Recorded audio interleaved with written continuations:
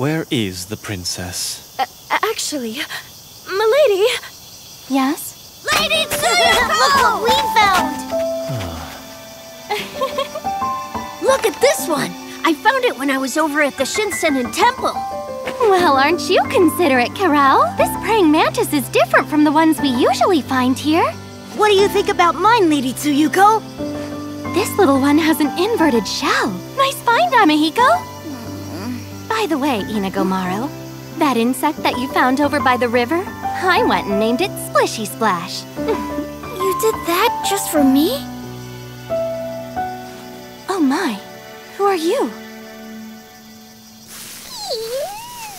It is quite large. He's just magnificent, don't you think?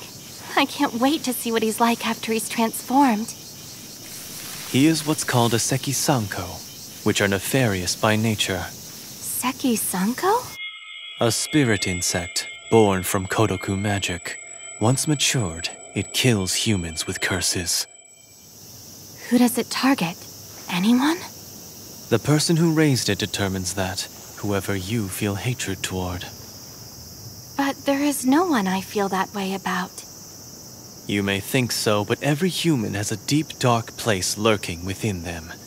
And this vicious spirit has a way of sensing these hidden feelings. Let me exorcise him before he matures. Now hold on a minute! You shouldn't be so hasty to judge him. Kuromaru is very precious to me. I realize that may not be something you understand. You are callous! You don't know the human soul! You're horrid! Then perhaps, if you don't mind, you'd let me be here for its metamorphosis.